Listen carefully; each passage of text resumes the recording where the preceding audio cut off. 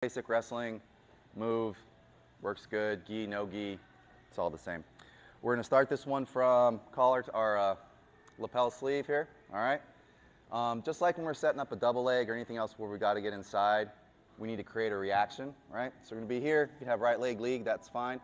I wanna yank down, I wanna get him moving, right? Because really the duck under is more like a pull over. It should be called a pull over, right? I wanna pull him over me when I do it, okay? But I need to get him to give me a good reaction. So I'm going to yank down. When he comes up, I'm going to step this leg forward, drop this knee, and pull him over myself, okay? See how I have my hips in, my head up? I don't want to come in and do my duck under like this, because then he's going to, yeah. I want to be up under him with my hips underneath my shoulders, right? So I have good posture. So we move, we yank, okay?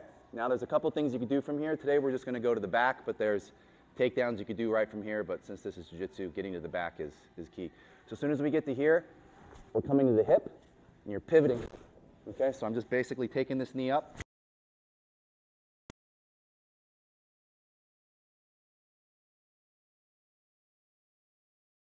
And we'll come that way. There's a bunch of different stuff we could do, and we'll vary it up throughout the week. Maybe ride, for sure. So we're here. We've got our judo grips, we're moving, we're yanking, boom, okay, coming to the hip, gable gripping, okay, right at the hip, stepping out, blocking his heel with my heel, taking him down. Yes. I'm blocking that and pulling him that way. He can't step back, so he goes over.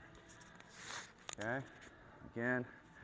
We're here, we're moving, we're going to elicit a reaction, right? Yank down as he comes up. We're stepping forward, pulling him over our head, head up so he can't guillotine us.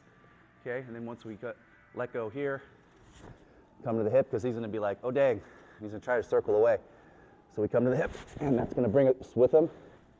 Lock on the hip, step out, dump him back, and then come to top, okay?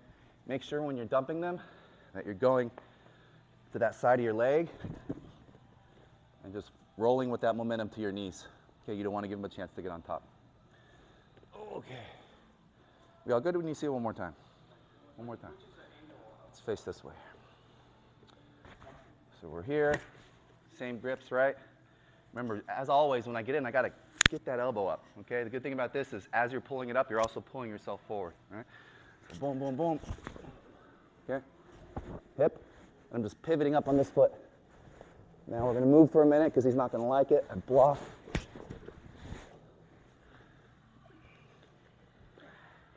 Okay, good, good. You don't need to see it, right? All right, let's run it. 1, 2, 3.